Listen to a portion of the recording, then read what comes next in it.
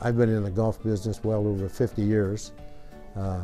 My daughter played junior golf, and I was fortunate enough to have a golf scholarship to Ohio State.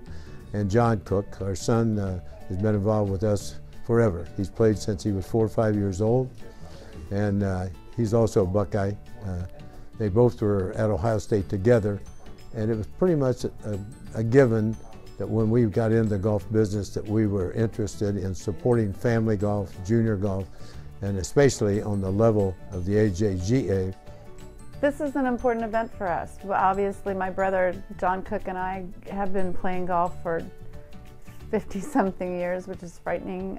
Junior golf has come a long, long way since we were juniors. In fact, I think if the AJGA started in 1978, that was about the last of my junior career.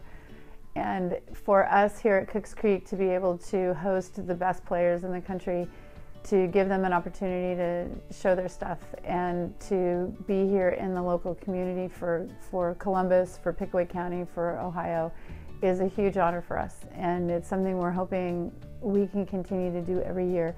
It's such a huge part of the growth of the game, what the Cook family is focused on, which is we think every family should be playing golf and should be spending time together in this kind of an atmosphere. And so we've been involved with junior golf and family golf in a lot of ways, but it's very important for us to be involved. And when we had the chance to have the AJGA here, we looked at that event, or this event, as the Memorial Junior presented by Ohio Christian University, is a real good fit for us in the Pickaway County, in our community.